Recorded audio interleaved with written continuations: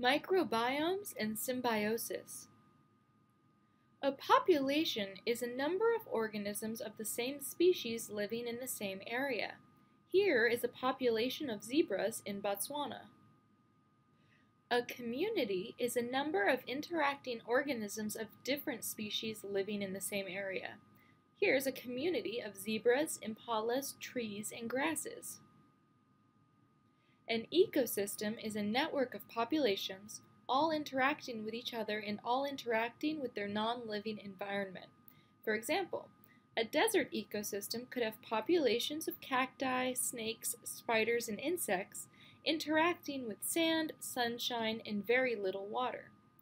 Microbes are microscopic organisms, including archaea and bacteria. Microbes can also form ecosystems. A microbial ecosystem might have hundreds of different kinds of bacteria and archaea interacting with each other and the surface environment where they live.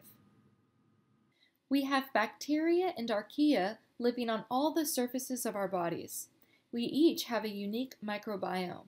Just as no two people, even identical twins, share the exact same environmental experience, no two people are colonized by the same assemblage of microbial life.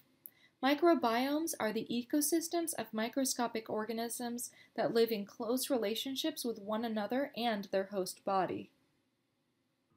The human microbiome includes archaea, bacteria, and other types of microscopic organisms, including fungi and microscopic animals.